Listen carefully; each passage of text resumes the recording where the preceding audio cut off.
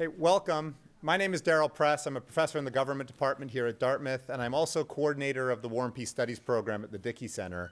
It's my really great pleasure today to welcome to Dartmouth Professor Scott Sagan to give a talk as the third part in our three-part series on nuclear proliferation and nuclear deterrence in the 21st century.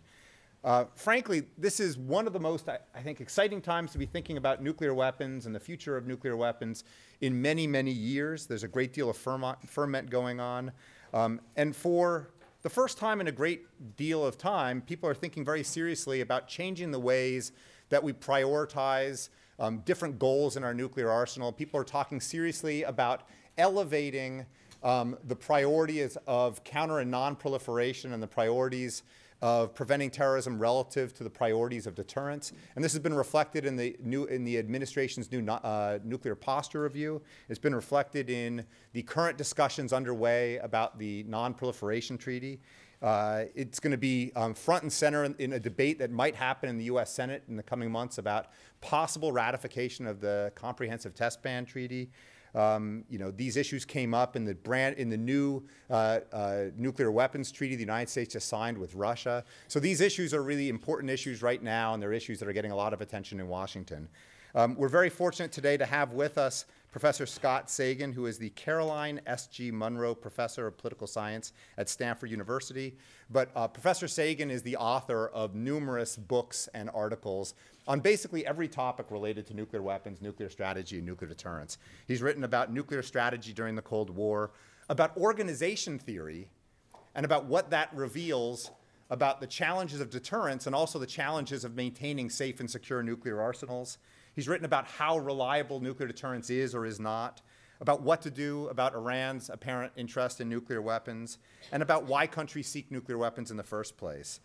Professor Sagan is also the co-director of an institute called CSAC at Stanford University, which is really an incredibly valuable national asset, which is one of the, I was going to say one of the few places, but today it's really maybe the only place or the paramount place that brings together physical scientists, engineers, and social scientists in the same institute to study and work on and do research on important national security issues. And beyond that, to also train and give support to young PhD students. It was, I guess, about 15 years ago, I profited enormously in terms of time and mentoring and support by being a fellow at Scott Center. So Scott is a leading scholar in this field and really one of the world's true experts on all things related to nuclear weapons and nuclear deterrence. And please join me in welcoming him to Dartmouth.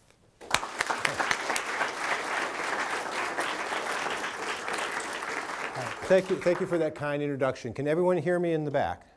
Yes. Okay, good. Concerns about climate change and global warming, the volatility of oil prices, and energy security have led many countries in the world to have a renewed interest in nuclear power. Some 30 countries now have nuclear power plants up and operating. According to the International Atomic Energy Agency, the IAEA, which I'll refer to throughout this talk, some 50 countries have gone to the IAEA and asked them for assistance in creating nuclear power plants in their countries. Can we have a spread of nuclear power, which many people are interested in for climate change purposes, without having an increase in the risk of new countries getting nuclear weapons or terrorists using nuclear power plants for terrorist purposes, to get nuclear materials or to sabotage them to create terrorist incidents?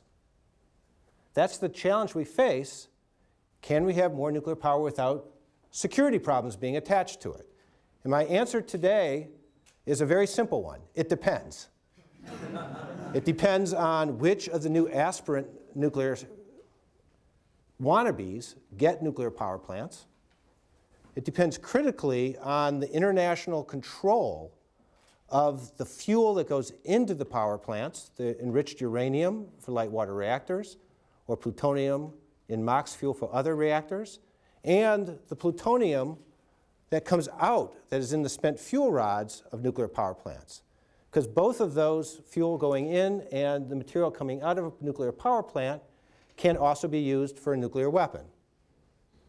And it depends, finally, critically, on the shared responsibilities that could be accepted between nuclear weapon states and non-nuclear weapon states for how to manage in what is the current and future challenge of creating new arms control regimes that manage not just weaponry, but manage nuclear power and the fuel that is needed for any kind of nuclear power plant. The first slide I have here, which you'll see, again, illustrates this problem. Can anyone guess where this nuclear power plant is or why it's important? Where? No, this is actually not local. This is the Bhabha Atomic Research Center in India, correct. This is the CANDU reactor that the United States and Canada sold to them as part of a peaceful nuclear program under the Atoms for Peace program, and the Indians, against the rules that had governed that, used that to get the plutonium for their first nuclear weapons test, the so-called peaceful nuclear explosive that they detonated in 1974. So what I'll do today is talk first about the history of who has nuclear weapons, who's tried to get nuclear weapons, and then stopped their nuclear weapons programs, who has nuclear power, and who is trying to get nuclear power, and try to think about what are the technical and political characteristics of these states. Second, I'll talk about the Non-Proliferation Treaty, the NPT, which is just starting yesterday under a major review conference at the UN. I'll be there on Thursday and Friday meeting with some of the delegates, talking about these issues. How does the NPT work, and what can we do to strengthen it to reduce some of the security risks that could come if nuclear power is used more widely in the world? What can we do about the risks of terrorism? When the NPT was designed, terrorism was not one of the major issues. And as Professor Press has just suggested, many people, myself included, think that this is a new dimension, one that existed in the past but is far more serious today and needs, therefore, to be addressed much more seriously. In lieu of conclusions, I'll talk a bit about the major policy initiative and how the Obama administration is thinking about this in a grand experiment to try to use reductions in US nuclear weapons and our disarmament commitments to try to use that as a way of trying to encourage more countries to accept restraints themselves. If we accept restraints, trying to encourage other countries to accept reciprocal or additional restraints. So first, this is well known. It is a chart of countries that have nuclear weapons, done by time, and then the total number of countries.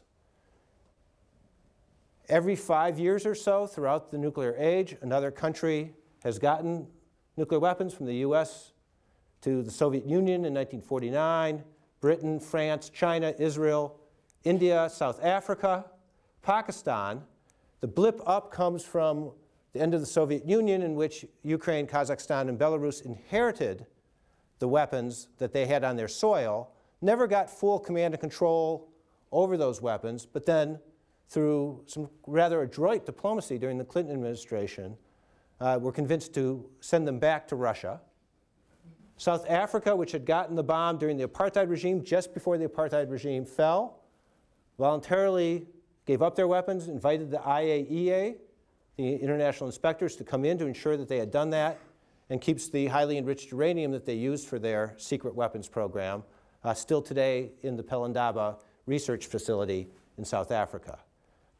Belarus, Kazakhstan, Ukraine got rid of them, and then North Korea was the most recent case of a country that had been a member of the Non-Proliferation Treaty, withdrew from the treaty, and tested now 2 weapons. One not very successfully, the other with at least a modicum of success. That's well known. This next chart is not well known at all. This shows the close calls, the number of countries that had nuclear weapons programs and then gave them up over time. The evidence to support this is in some of my research and also in the work, the statistical database developed by Chris Way at Cornell University. And what you see here in this roller coaster are a number of countries that began to explore developing nuclear weapons and then decided to stop that program. There's no single causal variable that explains all of these renunciation or these nuclear reversal decisions. You have some cases of countries that were pressured by the United States and were alliance partners, and we told them that their security relationship with us was jeopardized, and we wanted to reassure them that we would use our nuclear weapons if they were ever attacked by another country with nuclear weapons, that we'd respond and they don't need nuclear weapons, and their programs, therefore, were neither necessary and were dangerous from our perspective and could reduce our alliance commitment to them. Think about South Korea or Taiwan in those particular cases. Other countries were nuclear disarmed by force. Iraq in 1991, and then through the UN inspections in the mid-1990s, got rid of their nuclear program. We now know had not been restarted before the 2003 Gulf War, but they had one in 1991, and they were stopped by the ceasefire and then the UN inspections afterwards. Other countries like South Africa voluntarily gave up the bomb, and many other countries started programs, and as you'll see when we describe the Non-Proliferation Treaty, decided that they'd be better off with an agreement not to seek and not to acquire nuclear weapons if others throughout the world also agreed in a reciprocal and verifiable manner by having inspection systems that they wouldn't get nuclear weapons as well. And so the NPT is a crucial part of the explanation about why countries have given up, and moreover, why countries that gave them up stayed the course. What you do find, however, are there's some cheaters. And the IAEA has caught some cheaters. Iran most recently, North Korea before that. And that is actually another valuable part of this regime, to find people who violate it and to be able to have some kind of inspection system that needs to be improved, and I'll talk about how it could be improved. So this is, I think, a largely hidden history. Some has been written about it, but we have far less in-depth understanding because this kind of work is often kept secret. Countries don't like to admit that they violated agreements that they made. And even some loyal countries who started programs don't always want to acknowledge all the details about what they did in the past. But this is our best reconstruction from a scholarly perspective. So now let's look forward at nuclear power. Here you have in black the list of all the countries that today have nuclear power plants. The United States, France, Russia being among the leaders in terms of the number and the use of nuclear power. China and India being the two most rapid growth countries in terms of existing nuclear power plants and building more of them all the time. But the red countries are all the countries who have asked the International Atomic Energy Agency, as they have a right to do under the treaty, the Non-Proliferation Treaty, for assistance in building nuclear power plants. Not all of them are committed to do so, but many of them, all of them are exploring the option, and many of them have started putting large resources into it. The United Arab Emirates, for example, has just signed a $6 to $7 billion agreement with the South Koreans to build their first nuclear power plant. What can you say about the red countries compared to the existing? Well, first look geographically. much wider spread of countries in the Middle East, Africa, Latin America, while existing states with nuclear power are largely in the industrialized West, with the exceptions of India, Pakistan, and 3 states in Asia and 1 in the Middle East and Africa. The average economic status of the aspiring states is lower. It's not surprising that given $6 billion to build a facility, that richer countries have tended to go first, more advanced countries. But more important than anything about the economics or the geographical spread, the most important thing to take into account is the political diversity. And so what I've done to try to understand that as a political scientist is to take what are valuable indices that could influence the security implications of nuclear power and have compared the average scores of the aspirant states, those ones in red, to the existing states, represented in blue here, on a number of different indices of political import. These are not indices that I've developed. They were independently developed by others for other purposes, so there's some objectivity here. But the first is corruption. The World Bank keeps a record, a measure of corruption in all countries around the world. Take their measures and look at the aspiring states who have much lower, on average, records of control of corruption.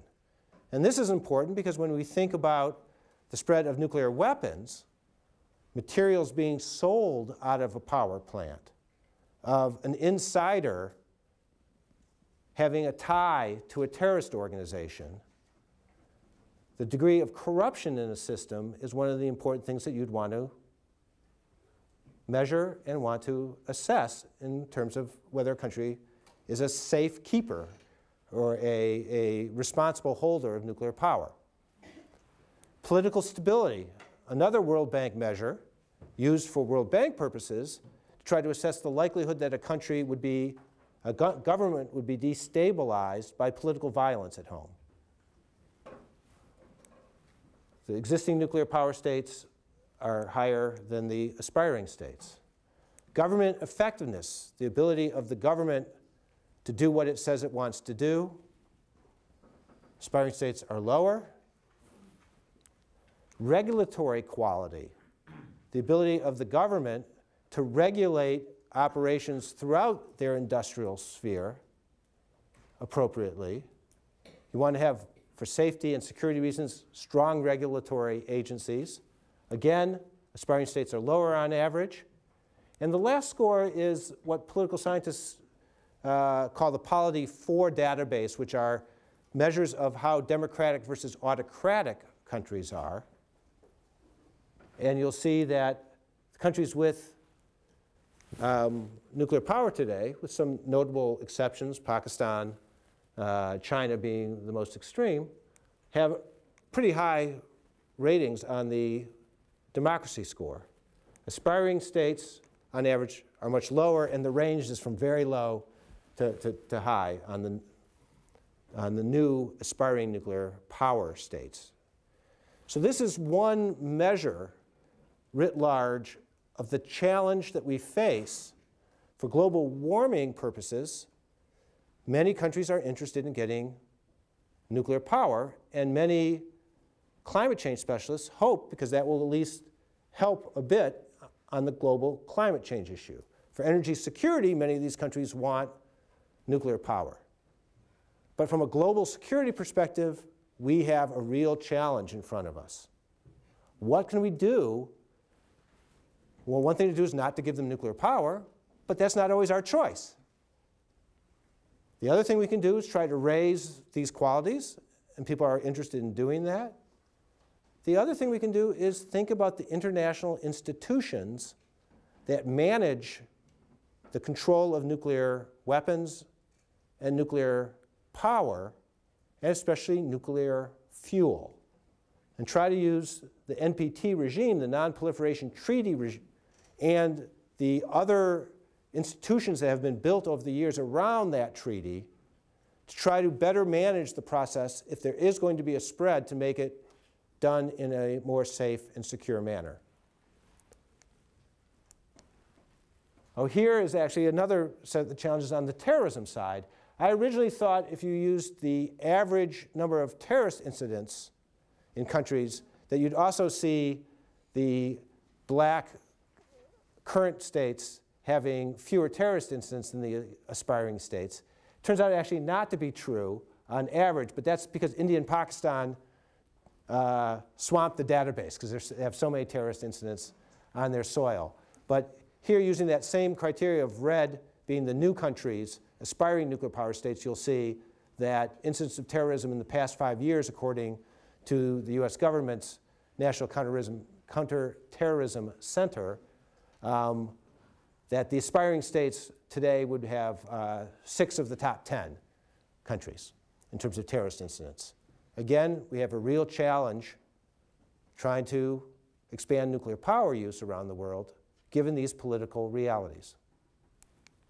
So what can be done? Well, the NPT, the Non-Proliferation Treaty, signed and created in 1968, ratified and coming into force in 1970, and expanding in terms of its membership since then, today has some 187 member countries. Virtually every country in the world, from the Vatican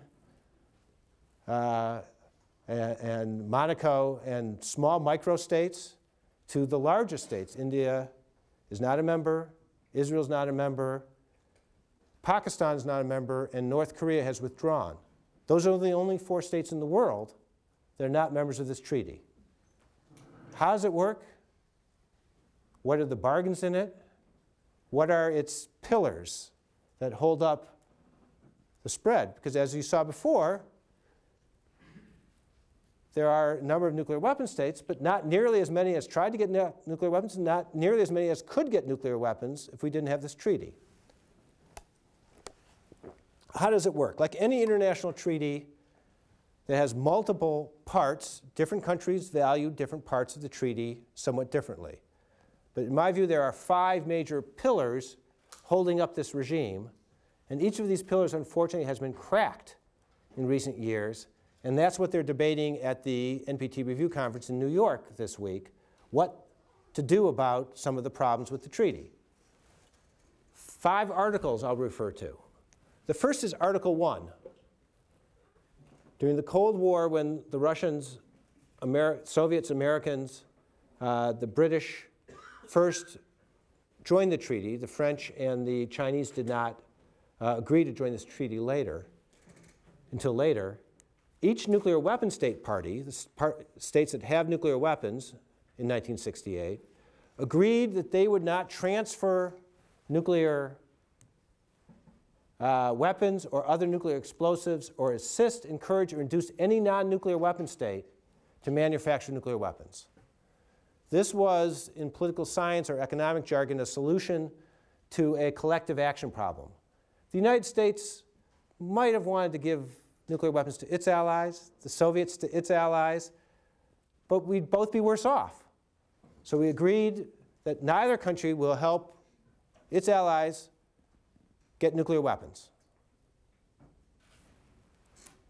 That has been cracked in recent years because many people, especially in the non-nuclear weapon states, think that the United States' decision to sign an agreement with India, which has not signed the treaty, and previously, by all other administrations until the last administration, was determined to be an outlier, to be a state that hasn't followed the Non-Proliferation Treaty, refused to sign it, developed nuclear weapons, so we're not going to help them with nuclear power. We made a reversal in the US-India deal and said that we will help you with nuclear power, we will sell you nuclear fuel if you want it. And the non-nuclear weapon states have said, and the members of the treaty have said, wait a second, they can use that nuclear fuel for their reactors, and their indigenous nuclear fuel they can now use to build more bombs. So they say that that treaty part has been cracked. That pillar has been cracked.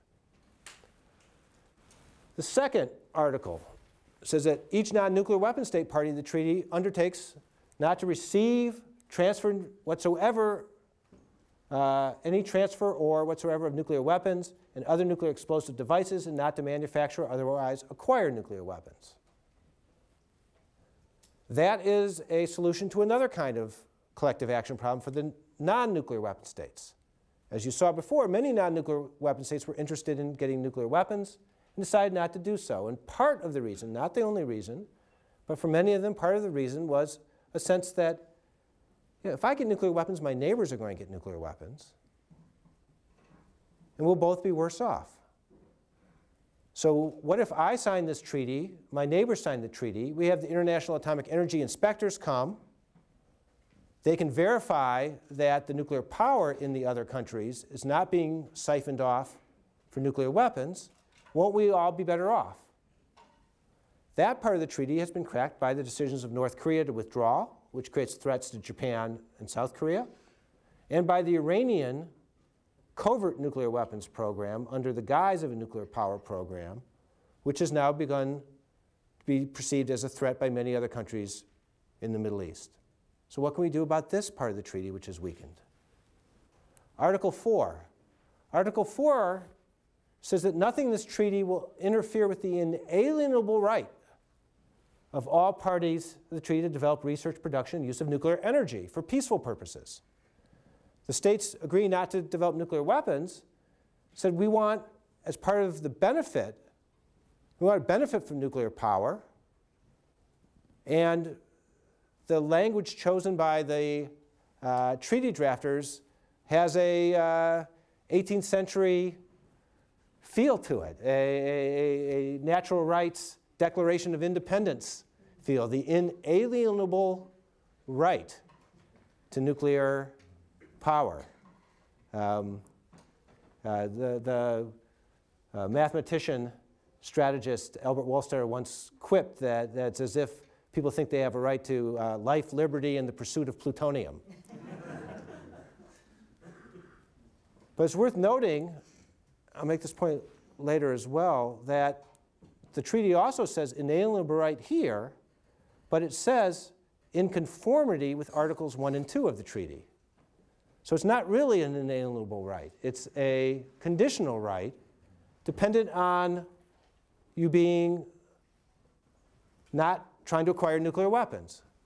And if the International Atomic Energy Agency cannot confirm that you are in conformity with this part of the treaty, you have at least temporarily sacrificed your so-called inalienable right, something that Mr. Ahmadinejad did not mention in his speech yesterday in front of the United Nations.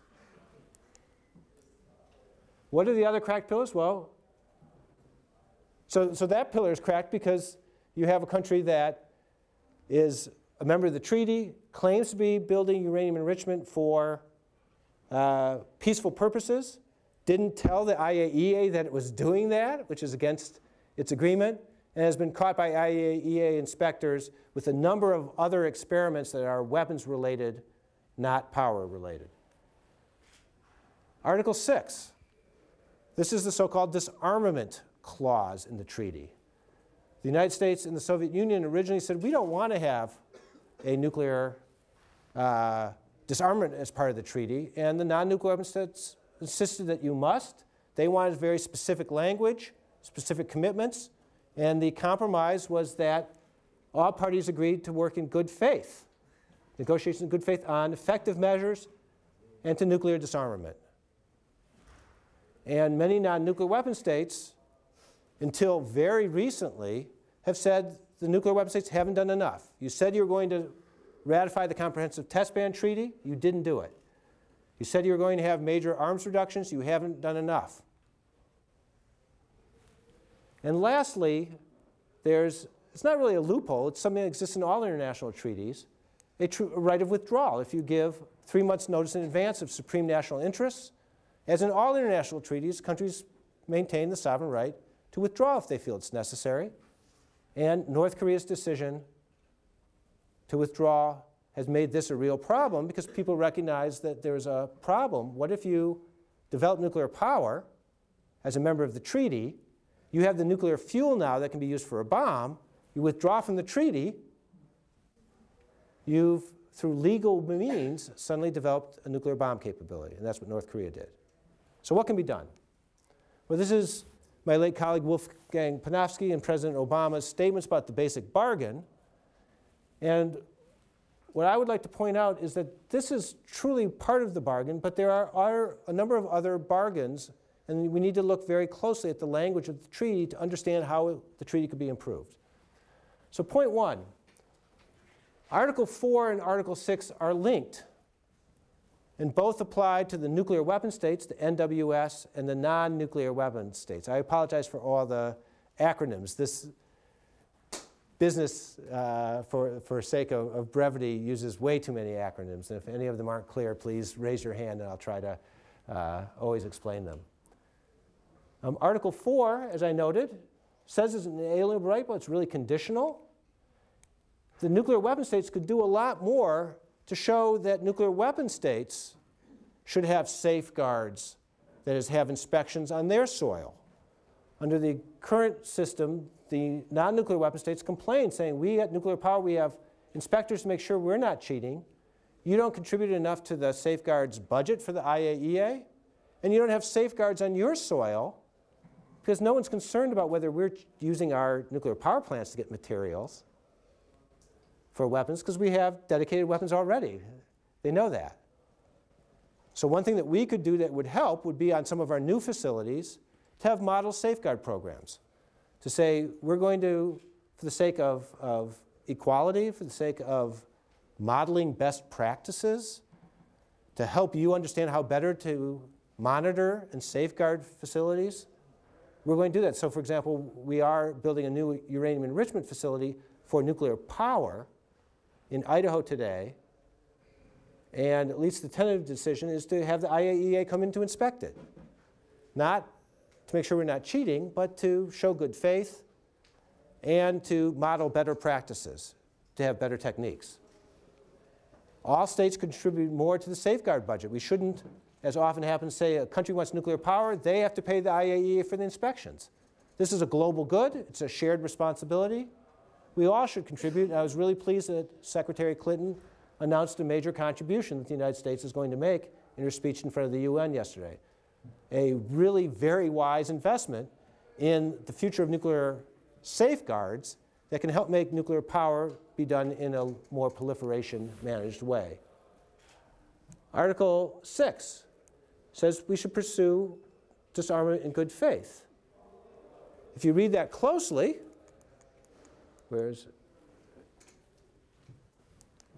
so it doesn't say that the nuclear weapon states have to work in good faith.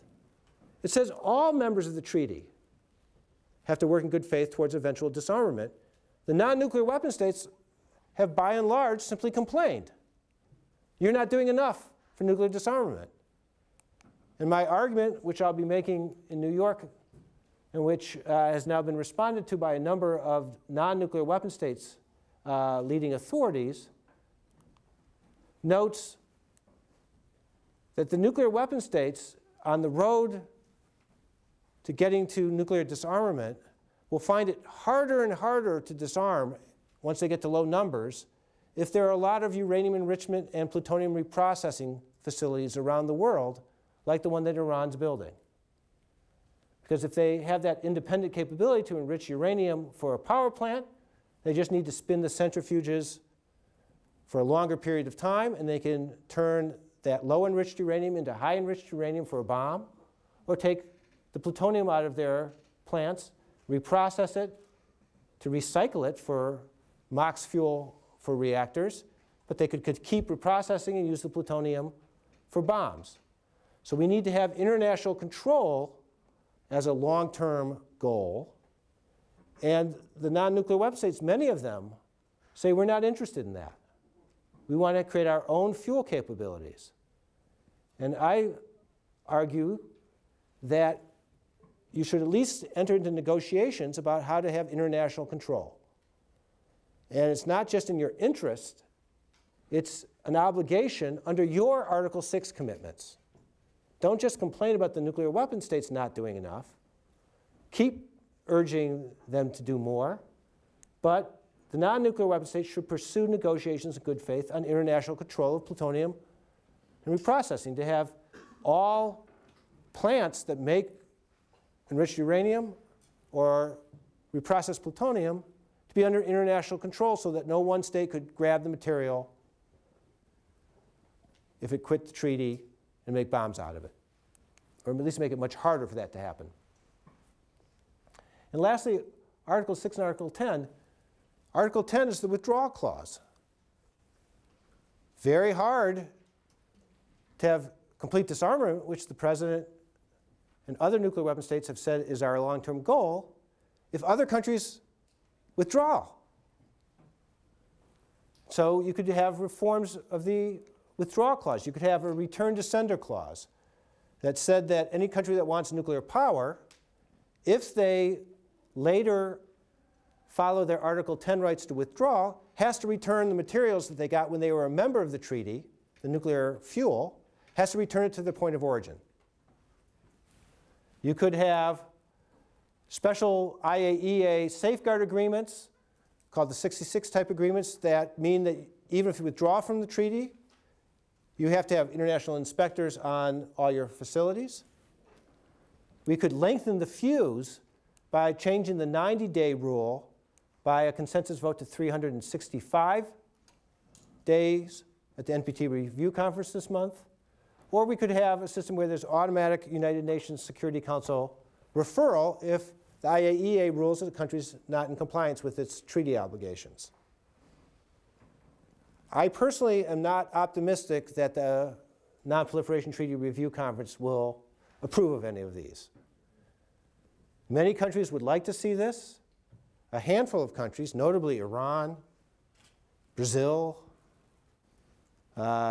Egypt, do not. And the NPT Review Conference, with 187 countries having a right, is done by consensus.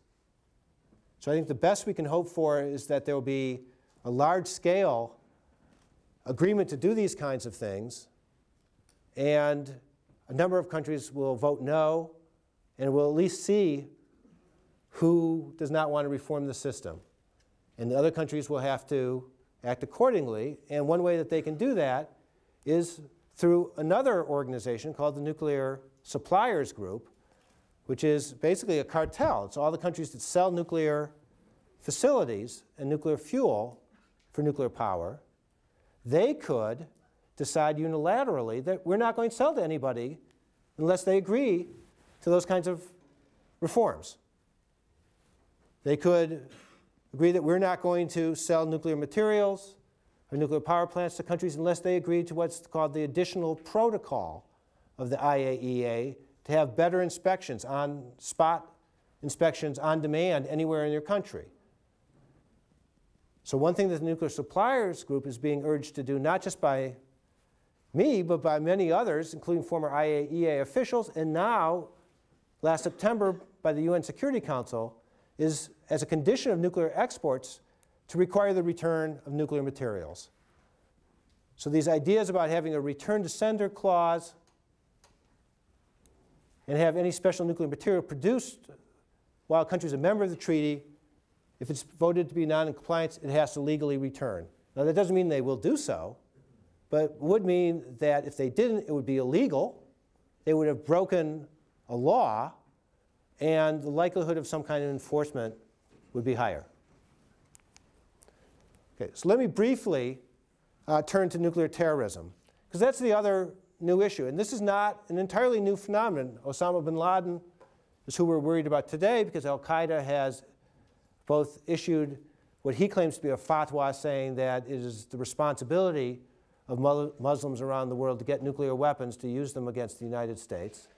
But before Osama bin Laden, the Aum Shinrikyo, the cult in Japan that believed that an apocalypse would coming and that they would be able to survive it, wanted to encourage the apocalypse by getting nuclear weapons, so they penetrated the Russian security system trying to get weapons from the Soviet Union and then Russia.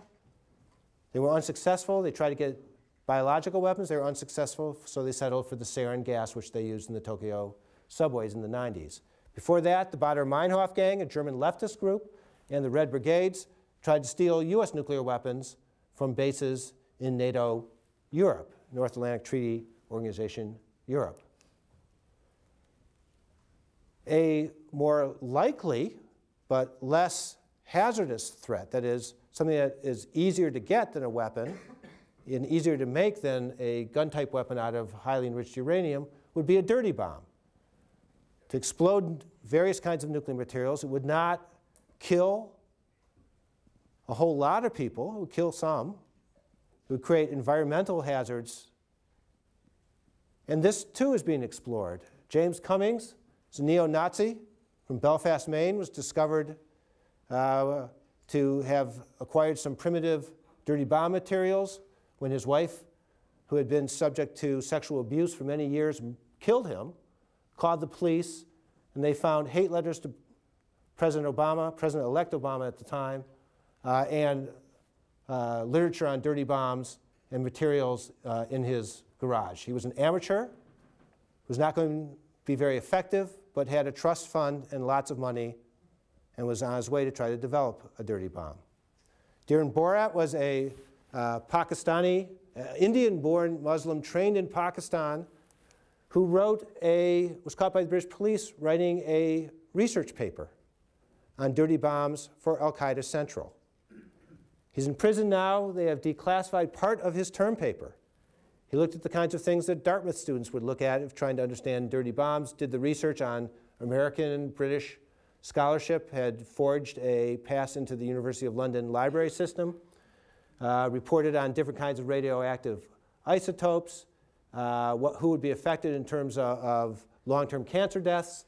Another page from his research paper noted that we had somebody who had access to some nuclear materials, but he was captured, he was arrested, security's tight, and he recommended in his summary that 10,000 smoke detectors be purchased, because there's a small bit of americium in some smoke detectors. If you put 10,000 of them together, and could do this by having 10 different people buy them covertly, put them together, disperse them in a fire, reported it would cost some 70,000 pounds. And then if you were able to disperse them in fire, there'd be about 500 long-term increased cancer deaths over time if dispersed in a busy area, inshallah, God willing. So we know that terrorists are interested. We know that they have also had attacks against nuclear sabotage, attacks against nuclear facilities.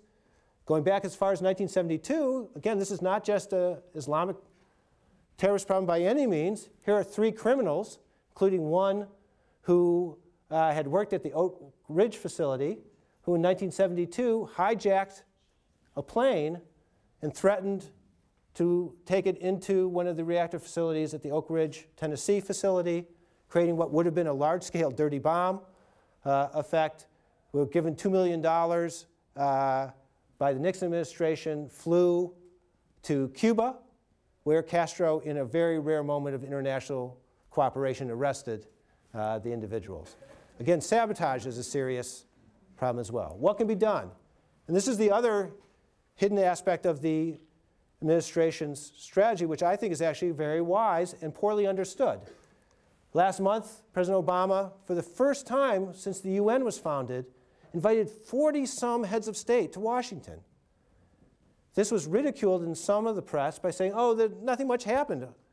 Having this huge summit, and all that happened was that Mexico, Canada, and Ukraine agreed to turn back highly enriched uranium, to downblend it, to get rid of it more quickly, and everybody agreed that we're going to get rid of highly enriched uranium, which is more easily used for bombs, out of our research reactors.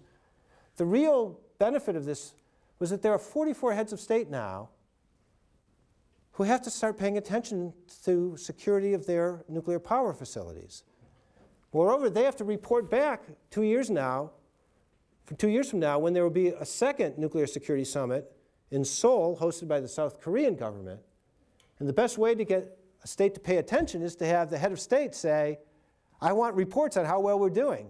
Have we locked everything up? Have we gotten rid of our highly enriched uranium? Do we have adequate security? The worrisome side is that they said the responsibility to do that is for each state, and there are no international standards.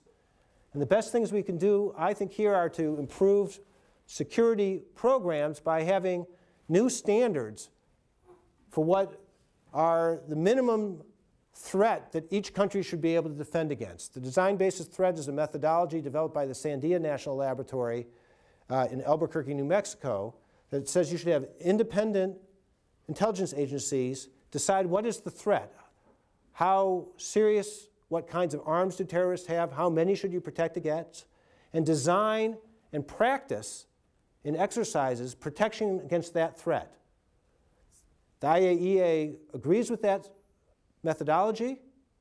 A number of countries have said they'll follow that methodology. But to give you one example where it's faulty, the Japanese have, at the vast majority of their nuclear power plants, no armed guards.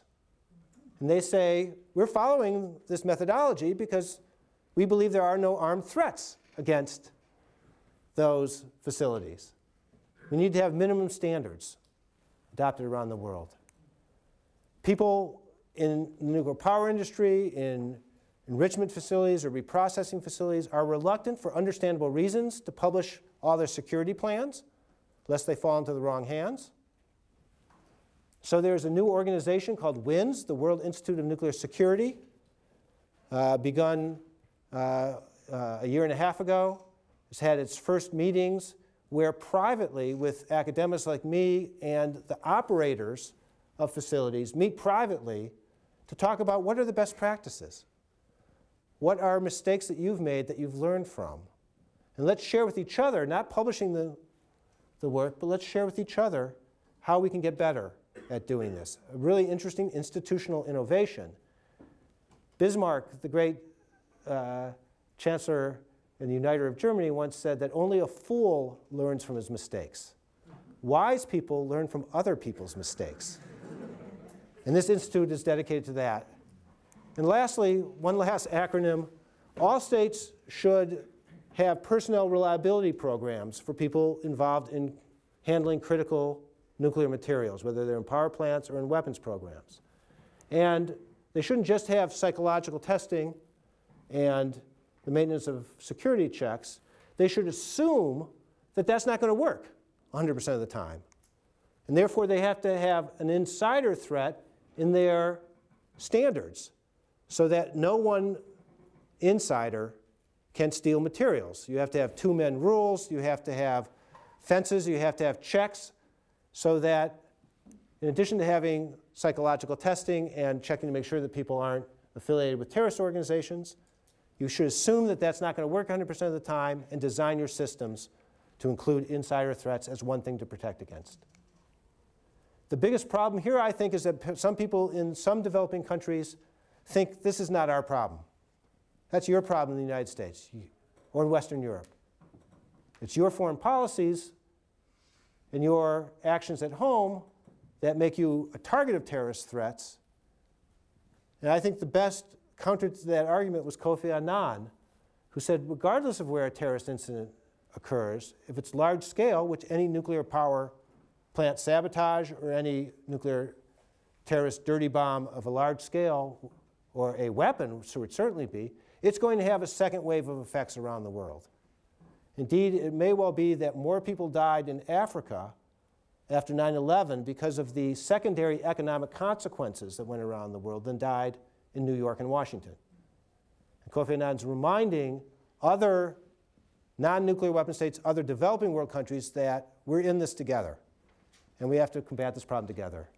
So I'll conclude here with just this final note on what the strategy of the administration is to say we're going to work in good faith towards eventual disarmament. We don't know, as President Obama said, whether this can occur in his lifetime, but we're pledged to do that. We're going to have to improve on verification. We're going to have to try to figure out how to deal with stability at low numbers. But we signed the agreement, and we're going to take good faith efforts to work at least in that direction. And in exchange, he believes that that's necessary to get the non-nuclear weapon states to say, okay, we'll keep our side of the bargain and have more constraints on our nuclear power, to sign the additional protocol, to sign a return to sender clauses in the future, because we have a more fair sharing of responsibilities. Disarmament constraining us, nuclear power constraints constraining them. And whether or not you think that nuclear power is a good thing, we have to acknowledge that it's going to happen in many countries, whether we like it or not. And therefore, even if you don't want, say, the United Arab Emirates to get nuclear power, they're doing it. And once they do it, we want them to do it well. We want them to be successful, to be safe and secure, and the kinds of measures that I'm suggesting could help in that regard. Are these facts that there's a linkage in this way? I'd say this is more of a grand experiment to see whether our disarmament efforts, if done more fulsomely, more credibly, and in good faith, can get other countries to do similar kinds of cooperative actions so that we can have a spread of nuclear power in a more safe and secure manner. I'll conclude there, and I'm looking forward to questions and comments.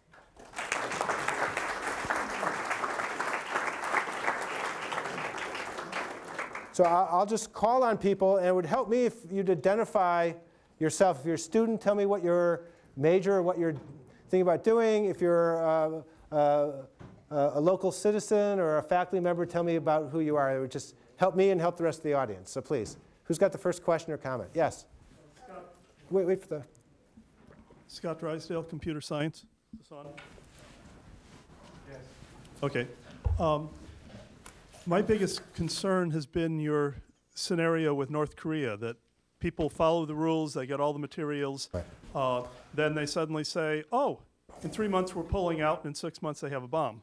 Right. They build up all the infrastructure, they train all their scientists, they do all that stuff under the legal system. Correct. Do you think that return to sender clauses would actually allow you to do something in that case once they got the material? A return to sender clause, if it is done prospectively, which is what the Nuclear Suppliers Group could do, could prevent future North Koreas, or could reduce the likelihood by both being a deterrent, saying if you do that, it's illegal, and could therefore shape their environment so they'd be a little bit less likely to do it. It doesn't stop them from doing it, and so therefore you have to have some kind of international condemnation and real effects. So the other part of this has been President Obama saying that people who break rules have to pay consequences.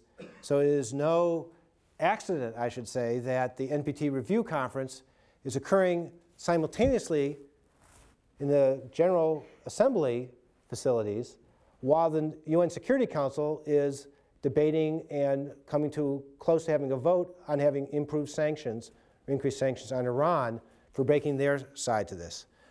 So I think enforcement still has to take place. Indeed, there's lots of interesting work that Darrell and others in political science are more aware of about enforcement mechanisms.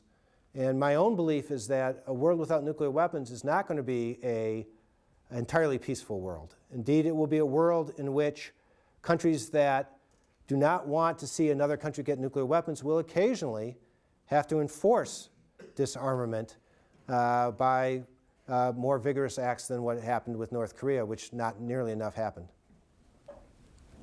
Yes, madam. Meredith Angwin, and I'm used to work at the Electric Power Research Institute. I have two quick questions. The first one is, could you comment on the megaton to megawatt type programs and whether they've increased security?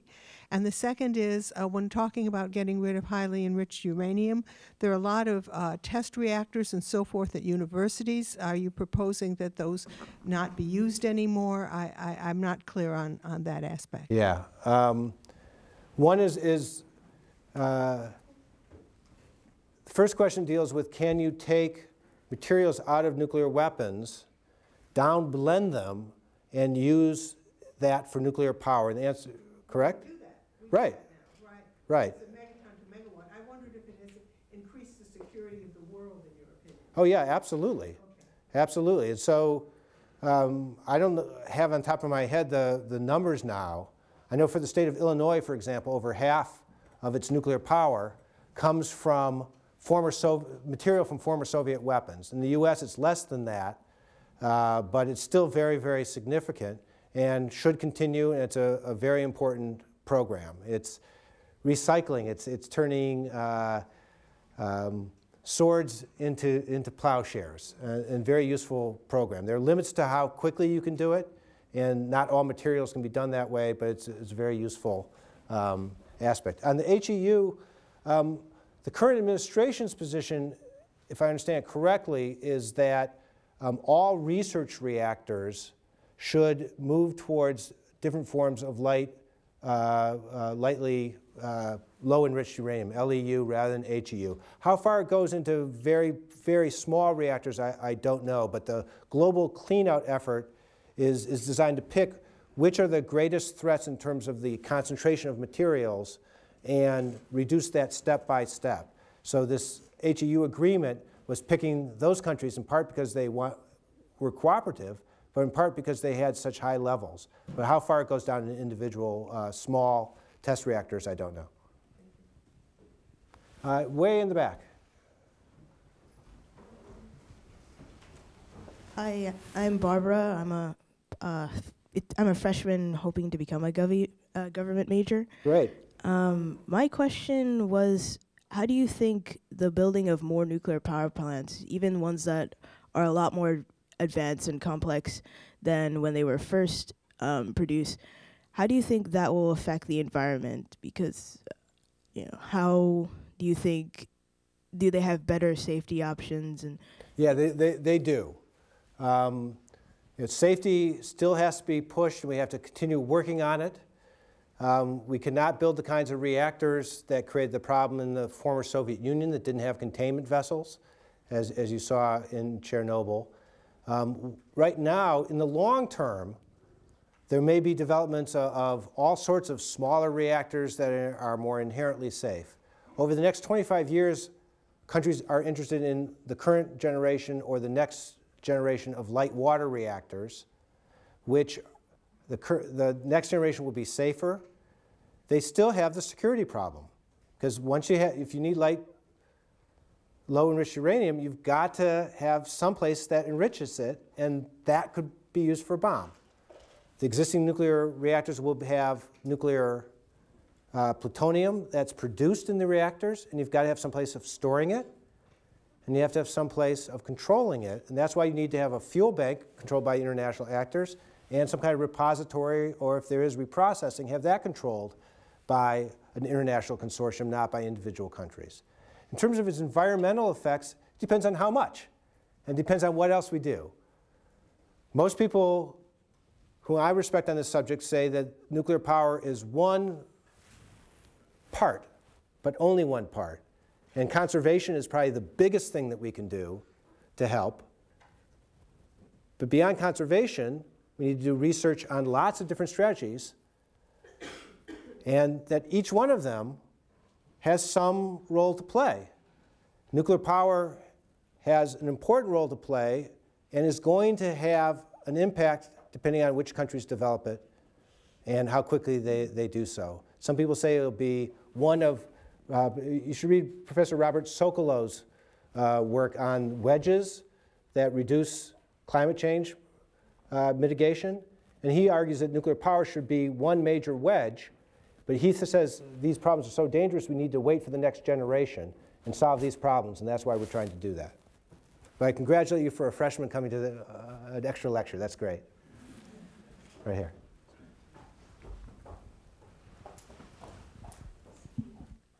I'm Will. I'm a math major at Dartmouth. I was wondering, I've read a bit of literature on indices of political corruption and the fact that there's a lot of corruption in certain countries in the developing world that's not getting picked up by these indices because it has to do with corporations and other types of informal or illegal business that are going on between country borders. And for example, you have Switzerland is like a repository of dirty criminal money, but is considered not corrupt on the corruption indices. Right. So I was wondering, I noticed you mentioned corruption indices in your presentation, but if there is a potential problem with nuclear power becoming, or potential trading of nuclear materials becoming one of these illegal trades that operates between countries, and that could be a problem that's not picked up by enforcing all these types of regulations on individual states that are signing these nuclear treaties. Yeah, it's a great question, great question.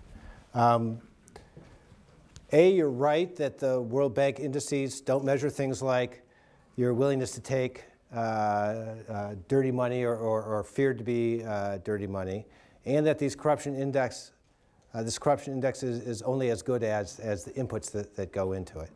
But you're also right that the reason why we should be concerned is because of the linkage between corruption and selling of materials. The major case in point is the AQ Khan network out of Pakistan. Dr. Khan was a metallurgist, trained in the West, working at Urenco, one of the it's an international consortium that enriches uranium for nuclear power plants. A Dutch, German, British consortium. He took the blueprints for the centrifuges that they used, and even more importantly, took the Rolodexes, the addresses of all the people who made all the parts that did this, fled to Pakistan and volunteered his services and became the head of the AQ Khan laboratory, the Khan Research Library. That research laboratory both imported all this material with an illegal network, but we now know also exported things to other countries. Was this Khan network a case of corruption or not? Some people say this was complicity on the part of the Pakistani government. The Pakistani military wanted him to do this, traded his exports, his network connections to North Korea for missiles for the Pakistani military. Other people say that this was not, the Pakistani government was not complicit, it was just negligent. That it assumed that this national hero was doing stuff for the state, gave him a lot of leeway because he had to deal with criminals. He had to deal with criminal networks, otherwise he couldn't have gotten the stuff for Pakistan. My own view is similar to what you're suggesting about institutional corruption that's hard to measure. I think the Pakistani state is so corrupt in so many ways that they're not even aware sometimes whether something is negligence or complicity. Case in point, President Musharraf, in his memoirs, published in the West in a way that he thinks is a very positive story for himself, says, when I was president and chief of the Army staff, I was concerned about Dr. Khan. The ISI, the intelligence agency, came to me and said that he's selling some stuff illegally. So I called him to my office and I said, is that true? And Dr. Khan said, no, that's not true. That's true at all. And President Musharraf said, but I remain suspicious. Now, if you had the head of the Los Alamos laboratory be a multimillionaire and have his own foundation and have multiple houses around the country, and everybody knew about it, you would do more than say, I remain suspicious. There was an institutional corruption in that country that's hard to measure, but clearly had effects. So I think, I encourage you to do that research. I think it's interesting and difficult work. Yeah, right here. Good evening. My name is Uti, and I'm from India. And I would like to talk about your point. I'm a class of 2013 tentative engineering major.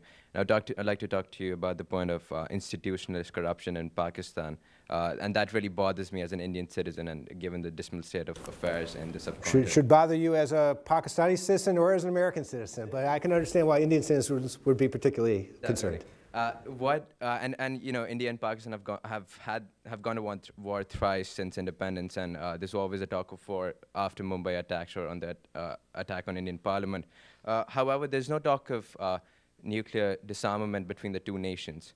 I'm wondering what steps would you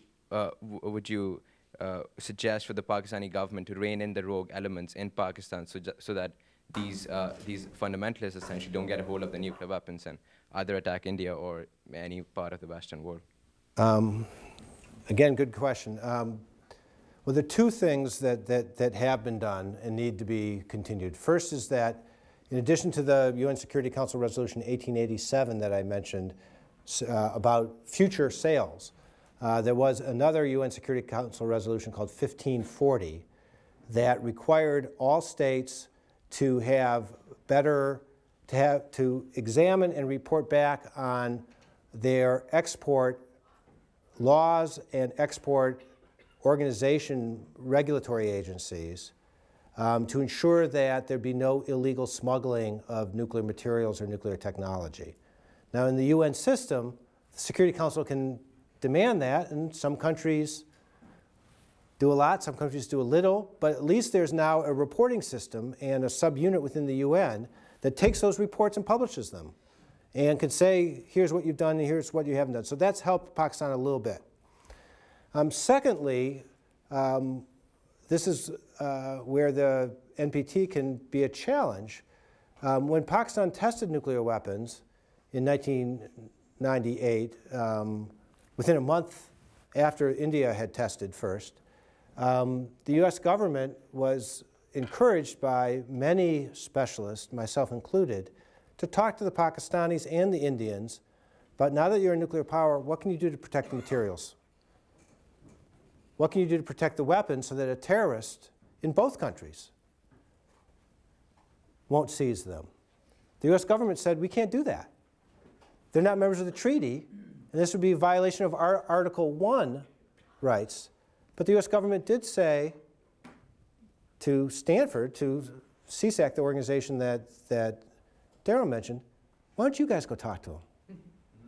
So I led a team that went into Islamabad and Rawalpindi and also did something similar in New Delhi and said, here's how the personnel reliability program works in the United States. We brought American doctors who were involved in setting up that program. We brought specialists on Russian command and control and say, here's how they have better guard facilities and the challenges that they're facing. We brought in specialists on American, the design basis threat methodology, et cetera. And indeed, on September 11th, 2001, I was in Washington getting ready to brief at the National Security Council staff about what we have done, what other private scholars have done, and to urge the US government to take it over, saying, we can only say what's in the unclassified literature. We can only do this as private citizens. And the Pakistanis were very, very interested. After 9/11, the US government switched its position. The details are all kept classified. David Sanger, in his book, The Inheritance, Sanger, the New York Times reporter, wrote a book. I urge you to read it. He reports in this that the US government has spent $100 million of aid to the Pakistani military to help them have better techniques to protect their nuclear weapons. That's the good news, if it's right.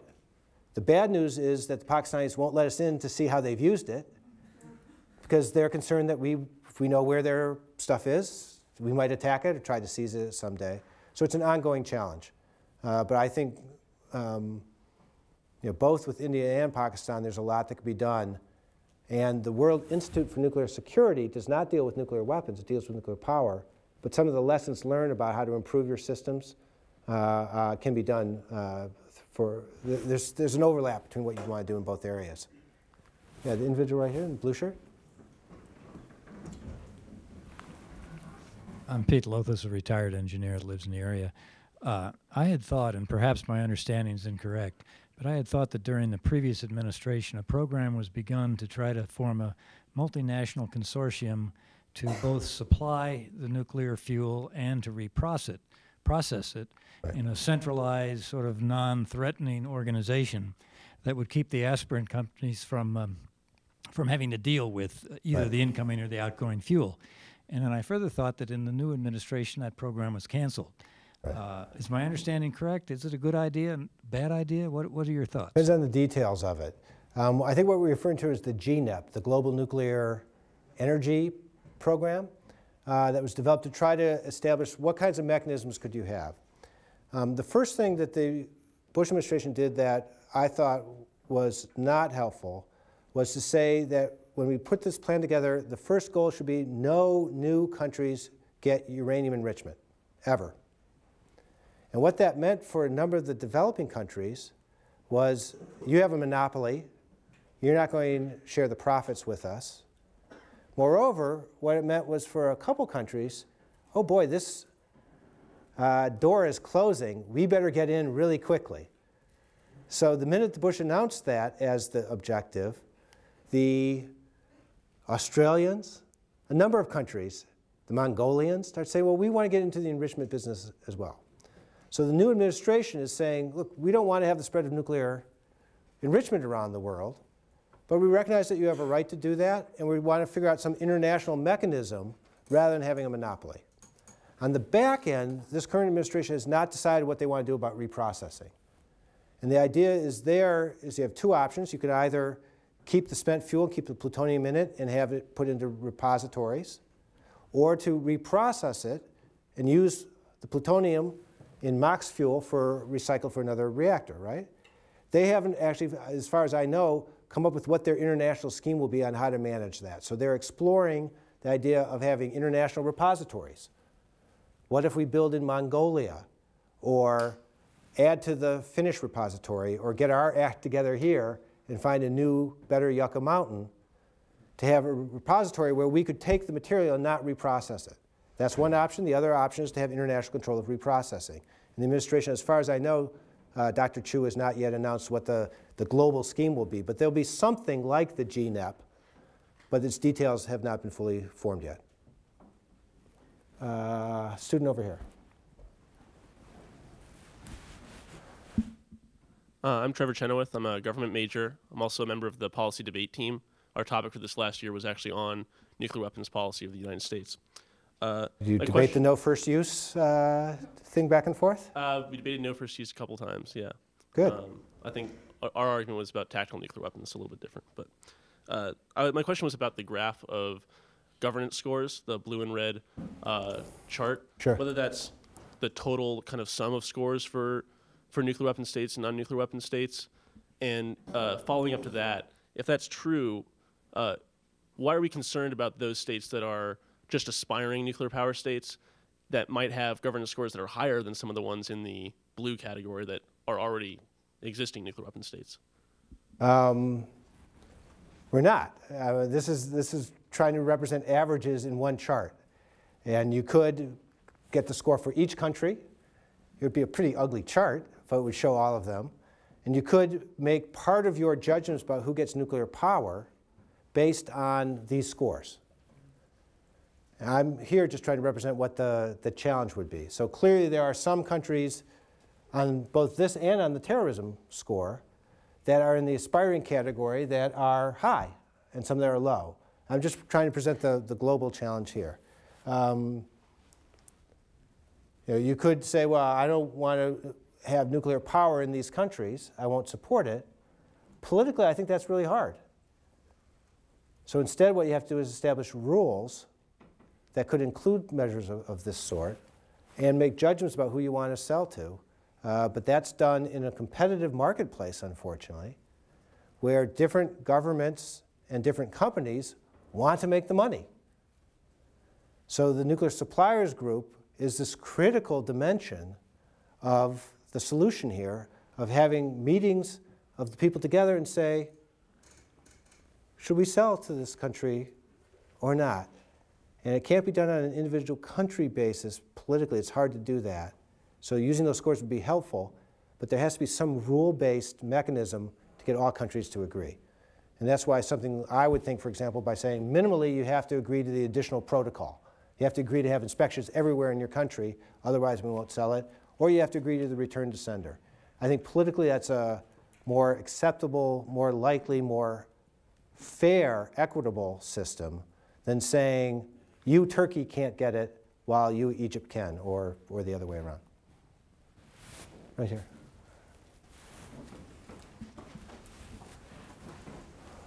Hi, my name is Bob Siviak, and I'm a consultant to several citizens groups on U.S. nuclear weapons development programs. Right. And my question is not in the lifetime of a healthy 45-year-old American president sufficient commitment to Article 6 to get the kinds of international cooperation that you talk about for control of proliferation? We don't know. We are going to find out over the next 3 weeks. My own view would be that there will be some countries whose governments will say, what you're doing is great, we'll accept some constraints. There are others that will say, wait until you ratify the CTBT. Once you ratify the test ban, we'll do it. And there are others who will say, hey, you've got a long life in front of you, you're not really taking this seriously yet. What we don't know is the degree to which those views, when someone says in a non-nuclear weapon state, I'm not going to agree to have increased inspections until you get really serious about disarmament, is that a rhetorical cover to permit them to do things that get them closer to the bomb because they secretly want the bomb? Or is that, to use a technical political science term, is that because they're pissed off at the United States? I think in some cases it's frankly that they're pissed off. They say that you guys haven't done enough. You said you'd do one thing, and then you didn't do it. So I think minimally, we should ratify the Comprehensive Test Ban Treaty. I think that's in our national security interests. But I think it also has this extra benefit of this. There still will be some countries for whom that's a rhetorical cover. But I think each country that agrees to the additional protocol, and if you make it and incentivize them, not just to complain about us, but actually say, look, you can get nuclear power more effectively, more quickly, if you abide by these rules than if you don't, that could help as well. And we're going to find out in the next couple of weeks how well this grand experiment works. My guess is that we'll see some success stories over the next year, but there'll still be some challenges. Scott, why don't I suggest you take one more question? Okay, one last question here out in front.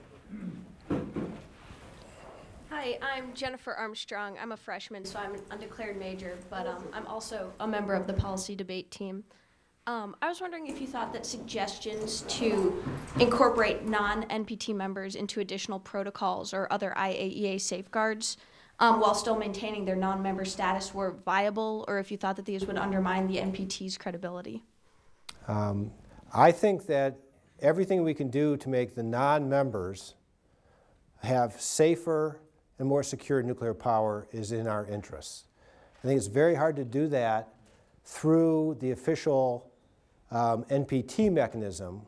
For example, they can't attend as members to the review conference.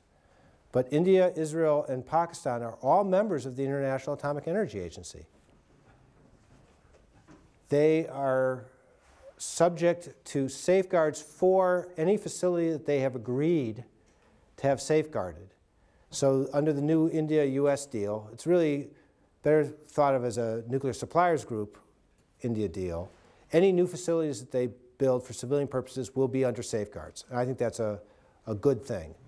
I hope that if China cuts a deal with Pakistan, as they suggest they're going to do, I hope they don't do it, but if they do, I hope they put those facilities under IAEA safeguards so they're not used for weapons. Israel today does not have a nuclear power program. It has the one reactor that they've used for the nuclear weapons program. If they develop nuclear power, yeah, I do think they should have it fully safeguarded, and it should be as safe and secure as we can make it.